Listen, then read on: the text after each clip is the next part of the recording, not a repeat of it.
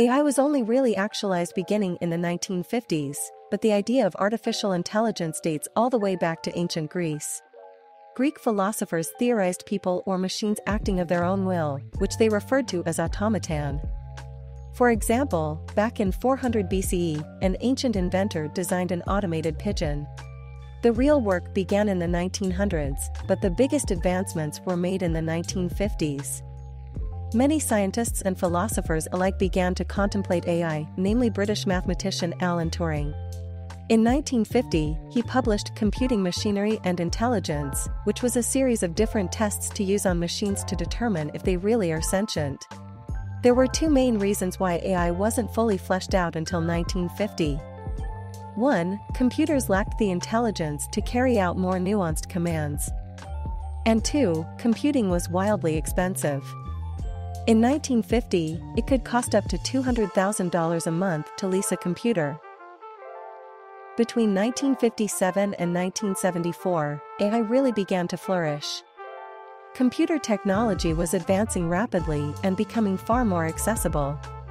Machine learning algorithms became better, and scientists were better equipped at knowing which algorithm to use to solve a problem.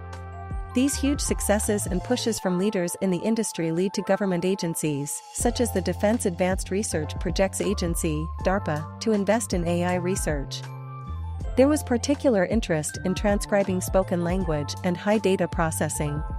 Yet one challenge still remained: computer power was still lacking.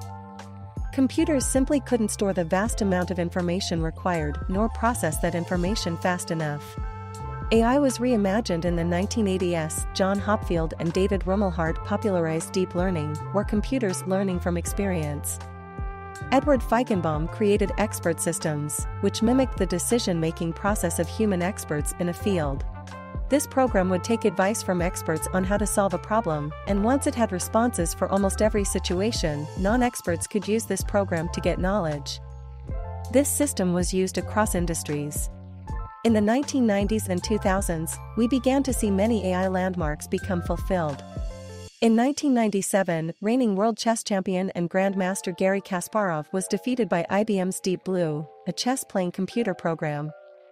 This match was widely publicized, and was the first time a reigning world chess champion lost to a computer. In the same year, speech recognition software was implemented into Windows. Moore's Law, which states that the memory and speed of computers doubles every year, had finally not only caught up to human intelligence, but even surpassed out needs. This was how Deep Blue was able to beat Garry Kasparov. Now, we live in the age of big data, meaning computers have the capacity to store huge sums of data, more than a human could ever process. By the way, if you like this content, be sure to like this video and subscribe. Okay, back to the video. In recent years, AI has only grown to be more impressive. Earlier AI systems were photo-based, focused strictly on faces and images. Newer models focus on text-to-image generation. This timeline shows AI image generation starting back in 2014, and especially highlights how rapidly technology has advanced. The newest prompt is particularly challenging, as a Pomeranian is sitting on the king's throne wearing a crown. Two tiger soldiers are standing next to the throne.